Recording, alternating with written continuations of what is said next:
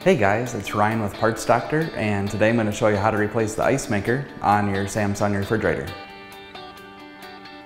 Okay, so to get started we'll need to put the refrigerator into defrost mode, and to do that we're going to hold down the energy saver button and the refrigerator button for about 8 seconds.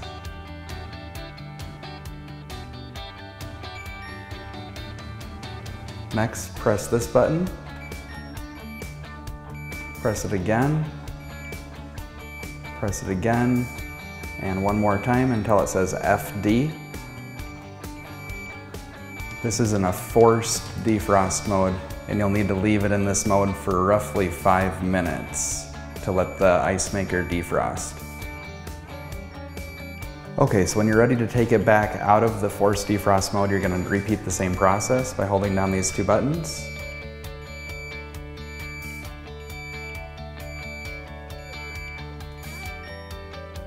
And then pressing the fridge button one more time, and now it's back out of the forced defrost mode. Now we're going to turn off the refrigerator by holding down these two buttons.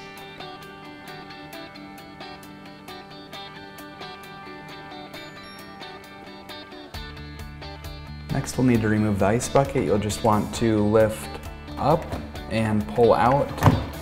Some of the older models also had a button that you'd have to push up here to release it. Using a Phillips screwdriver, we're going to remove the wire housing cover screw.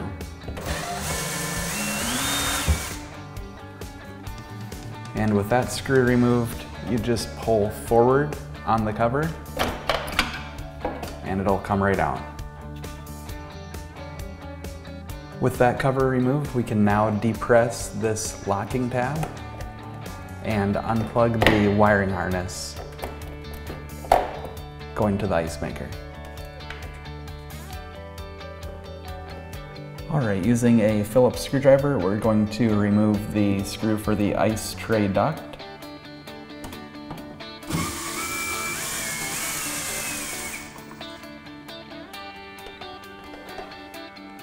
So for this next step, you're going to take a flat blade screwdriver, and what you're going to try to do is you're going to put it in this little slot over on the left side, and you're going to pry the tray so it goes over this way. With that going over to the right, you can pull down to release it. So one of the things that makes this ice maker unique is that it has a cooling coil that runs directly on the bottom side of the ice maker. And that's why at the beginning, one of the first steps is that you have to go through the defrost cycle. You want to make sure that there's no ice or frost on this coil,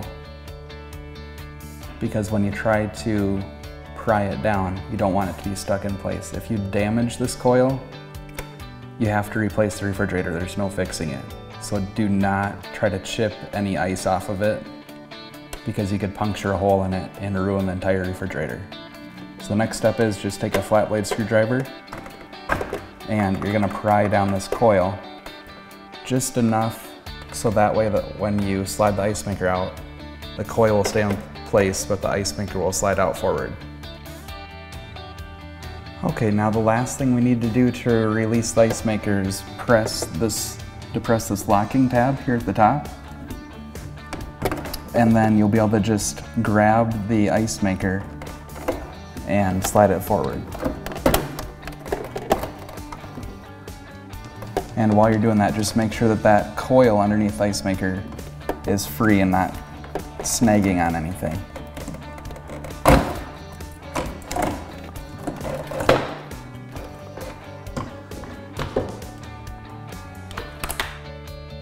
If you already have a new ice maker, great.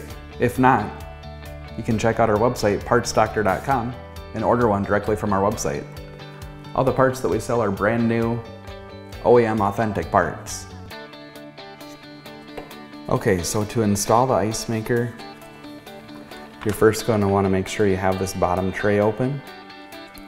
Other thing to note is these two slots here, they're going to be lining up with two pieces that stick down from the ceiling, and they're going to be sliding into these slots to lock it into place.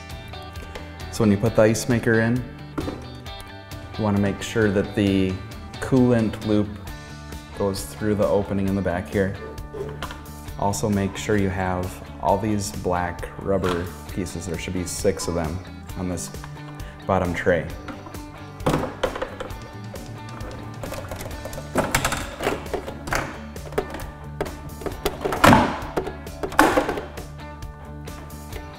And you should notice that it clicks into place with that top notch once it's in the correct place. Then you can just push up that coolant loop to push it back into place. And you can push up the bottom duct until it snaps and locks into place.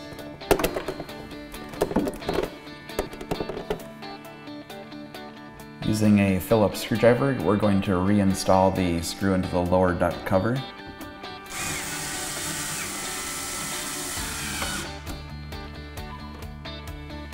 Next, we will plug the electrical plug back in. Make sure that the harness from the ice maker gets routed into this slot right here first. And push the plug in until the locking tab locks into place.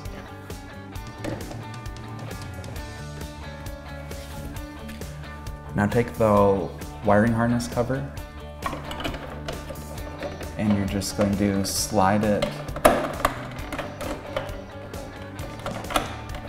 back into place.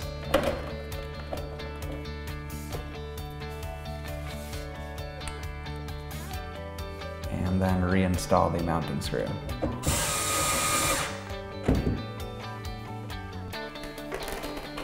Now we will slide the ice bucket back into place.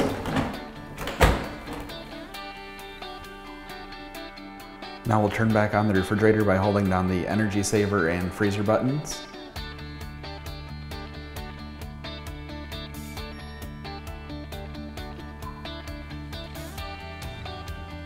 And we just turned the compressor kick back on.